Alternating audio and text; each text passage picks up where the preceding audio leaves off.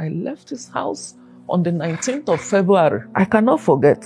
So he called me, I picked. My siblings said I should pick. I picked. He said, how did you escape me? That was his question. He asked you how you escaped him? Yes. He said, how did you escape me? Under my nose, you were... He spoke in Igbo. I told him it's God, it's Jesus, and cut the phone.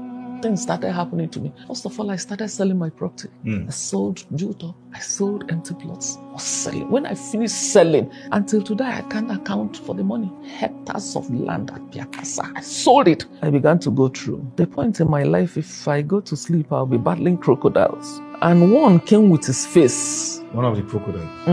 I so battled to stay alive. Then at a point, I started bleeding. I was at work. I felt like using the loo. So I went to use the loo. When I finished, it was as if urine wasn't stopping. It didn't stop. I thought it was urine. So I said, why is urine not stopping? And I turned and looked. It was blood. It was blood. It was blood.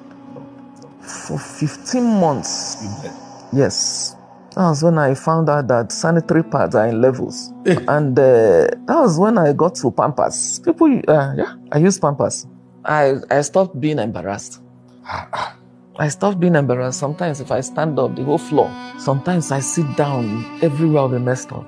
It's God that makes blood. Because that night, I entered the bathtub. The force of the bleeding hit that night. It was even coming out with blobs. So some of the blobs blocked the vents. And the pain, electric shock to go from my head. I couldn't talk. I hit my knees in the tub. I was groaning. I couldn't pray. I was just in the tub, bleeding. That had gone beyond crying. Because there's a level at which you go through things. You cry. And you stop crying. I know that I turned.